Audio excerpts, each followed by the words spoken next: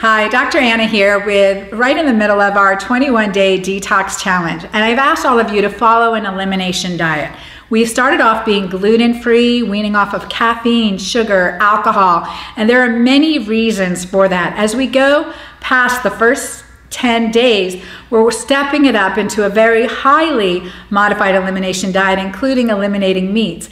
And I am here today with Tom Malterre, a functional nutritionist, expert in the field, author of the Whole Life Nutrition Cookbook that I shared with you on our first video, and just an expert. He's also the upcoming author releasing March 31st of the Elimination Diet. So I couldn't refuse interviewing him today. I'm so excited to bring him to all of you. So Tom, tell us the importance of an elimination diet and why it's so powerful.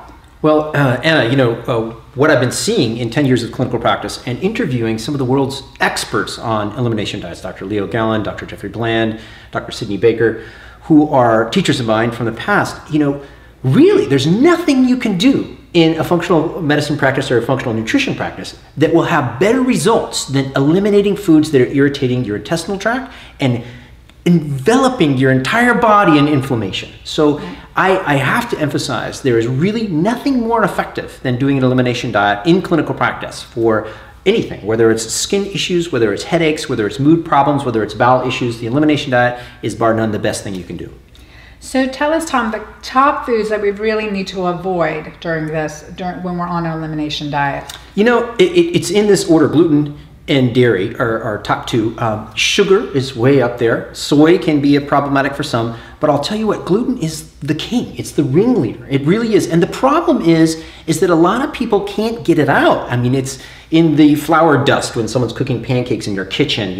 It's in the sauces that you're going out to eat at. It's cross-contaminated in a lot of dishes as they're preparing things in kitchens and whatnot. So it's the toughest thing to eliminate, but the most important. It can tear down your intestinal wall, can excite your immune cells like nothing else. Really, it's hard to make progress. Dr. Alessio Fasano that I work with at the Autism Research Institute, he says, 100% effort, I said, Dr. Fasano, I tell my clients 100% effort equals 100% results. If they can get all of these foods out, they feel tremendously better. And he said, Tom, 98% effort equals 0 results, meaning that's how important it is. Yeah. Really, you got to get those foods out and keep them out and watch what happens. Watch how good you feel. Yeah, and that includes where our foods are fried, right? Like you think, oh, I can get a French fry, right? But no, it's fried in stuff that the breading is, fried something or other. Is and also apple fried. pie, like at McDonald's they do that, or sometimes they'll do the tortillas, the wheat tortillas, for the tostadas and whatnot. So you never know what's in that fryer. Right, and I think that's so important. And one thing that Dr. Alessio Fasano said, and I had interviewed him as well, what a brilliant man. Oh yeah. Totally. And he had found what's called zonulin, right? It's the peptide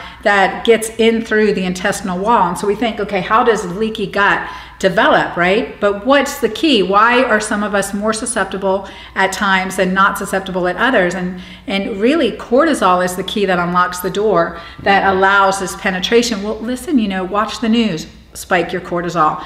Drive in traffic, spike your cortisol. We live in a high cortisol environment. So again, being able to put the brakes on yourself, balance your cortisol, your stressors is hugely important. But what we can do in our diet is huge. And that statement in and of itself, 98% equals 0 result, is huge. So all of you are working really hard eliminating it. Don't feel set back. You're like, oh my gosh, something slipped in. Just keep working on it.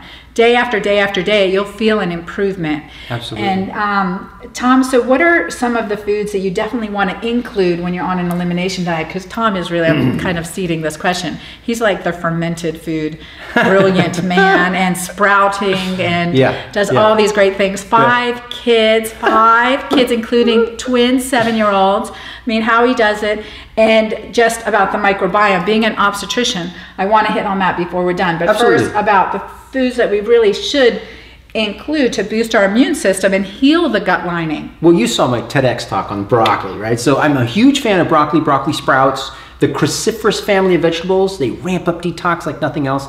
So broccoli, cauliflower, cabbage, kale, Brussels sprouts, all those are phenomenal. And the broccoli sprouts themselves are brilliant, right? And having lots of greens, so hey, Mighty Maca greens, a lot of green products really help with detoxification. They turn on your genetics to to help process some of the toxins you've accumulated, and they also protect your cells. They turn on antioxidant genes to protect your cells as well. The blueberries, of course, a lot of the berries are fantastic with antioxidant function. And then, of course, as we'll talk about, fermented foods are brilliant. You know, I have this video about lactofermentation. It's one of the easiest things you can do. You put a little saltwater brine in a bottle, you chop up some vegetables, boom, add in the vegetables, put the cap on, wait 7 days, 10 days, boom, that's it. That's all it takes. You know, you can mash your own sauerkraut if you want. You know, in our cookbooks, the Whole Life Nutrition Cookbook, we have an entire Get Cultured section, right? So you can learn about cultured vegetables, so that's fantastic. And what that does is the combination of all these what's called phytochemical, plant-based chemicals, turning on your antioxidant genes, and then giving yourself lots of beneficial microbes that will protect your intestinal tract, that will help you digest your foods, that will produce lots of beneficial vitamins for you. The combination is vital, vibrant health. That's what we're shooting for. And I'm shooting for that with all of you. So keep on 21-day detox challenge. Post your comments below. Look out for, I will share with my audience when his Elimination Diet cookbook comes out the end of March. And definitely get the Whole Life Nutrition Cookbook. Thank you, Tom. Oh, pleasure, Anna. Nice seeing you.